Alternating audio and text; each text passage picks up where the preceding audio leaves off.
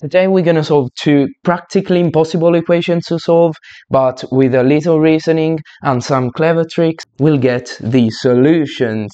So let's start with the first equation because it's a lot simpler than the other one. So how can we solve it? If we apply the natural log on both sides, we get x equals to the natural log of sine of x. And how can we isolate x? It's practically impossible to do, but there's a clever trick we could use. Firstly, let's draw our two functions.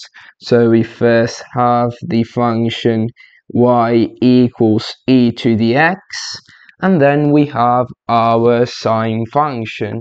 So this is our sine function. So we have to find x such that this function equals the other. And those points are basically when the two functions intersect. Firstly, let's consider when x is greater than 0. As you can see, e to the x is never equal to sine of x. So there's no solution to the equation when x is greater than 0. But when x is smaller than 0, the equation e to the x equals sine of x has an infinite amount of solutions.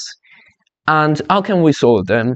As you can see, as the function e to the x gets smaller and smaller, so as x goes to minus infinity, e to the x goes to 0. And it goes to 0 very, very rapidly. And basically, we could say that e to the x is approximately the 0, so the 0 function when x is very small. But we're interested in when x is very, very small. So what we have to solve is sine of x equals 0, because when sine of x equals 0, sine of x is approximately equal to e to the x. Okay, this might sound like a very stupid and simple approximation, but in reality, this is very helpful. And so sine of x equals 0 when x equals to the arcsine of 0, that is 0 plus k pi. That equals k pi. And we need this k here because the function sine is periodic, and it has period 2 k pi, but it is 0 when the angle is pi or 0, so it is 0 every k pi. But now remember that this has to be less than 0 because sine of x equals e to the x for x less than 0. So what we have to do is to find for what integers k this is going to be our result. So when k pi is less than 0, and this means that k has to be less than 0. And k is an integer, so before 0 there is -1. So this works for x less or equal to -1, and so on. And this is basically our solution to the first equation. Now let's get into the second, more difficult equation. The second equation is more difficult because now we have minus sine of x, and the minus sign is very dangerous. Now let's draw the function y equals minus sine of x. So the function goes like this, then it goes down again, up and down and up. Okay, so this is my drawing, it's not perfect, so I'll show you the graph on a graphic calculator. As you can see from the graphic calculator, okay, this point here should be lower, so let's draw our e to the x function better. It does like this. Okay, this is better. As you can see here, the approximation minus sine of x equals 0 is perfect, and we could do it.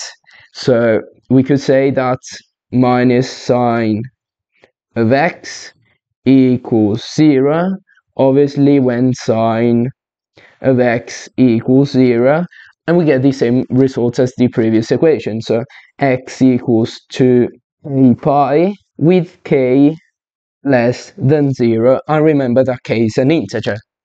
But now we have another solution, this solution here, and this is much more complicated to find, because as you can see, the graph e to the x is not approximate 0. In fact, it is roughly 0.5. So well, we cannot make this approximation to this point, but we can do another approximation. This is a very clever. We can approximate the function minus sine of x when x is close to 0, because when x is close to 0, the function minus sine of x is approximately minus x. This comes from the Maclaurin series of sine of x, and the function looks like this.